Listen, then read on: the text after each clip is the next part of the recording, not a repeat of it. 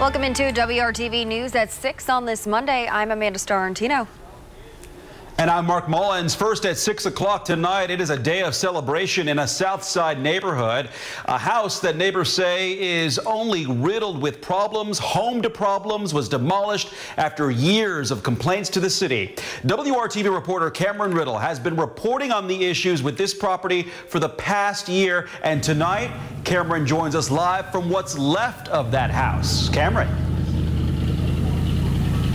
Hey, Mark, good evening. Neighbors here on Harlan Street are very, very happy tonight. It has been a year since they first called me out to check out what was a nuisance of a home. It was this time last year that used needles were found on the sidewalk as one of the neighborhood kids was getting on the school bus. Now tonight, the neighbors who live on this block say their entire neighborhood has been improved.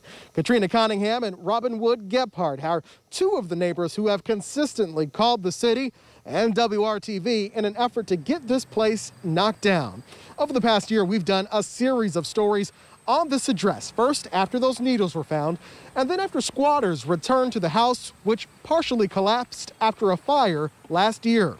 WRTV took their concerns to the mayor's office, which informed us the house had been slated for demolition since 2018 and could actually be demolished by the end of 2019 or then the early part of 2020.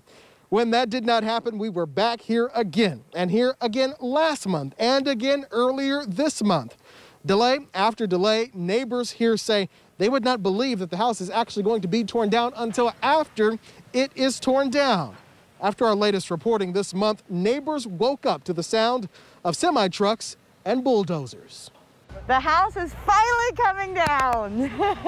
Finally, after it was burnt down 2 years ago this month, and we've been fighting with the city for the past year or so, trying to get it down because we found needles at the bus stop over here, vagrants, kids climbing in and out. We're just waiting for someone to get hurt, and finally it's down. Well, as the construction crews were out here earlier this morning, I was speaking with them around 9:30. He says, hey, as we were actually knocking down this house, we did a walkthrough. We yelled inside, checked to see if anyone was actually inside. We didn't hear from anybody.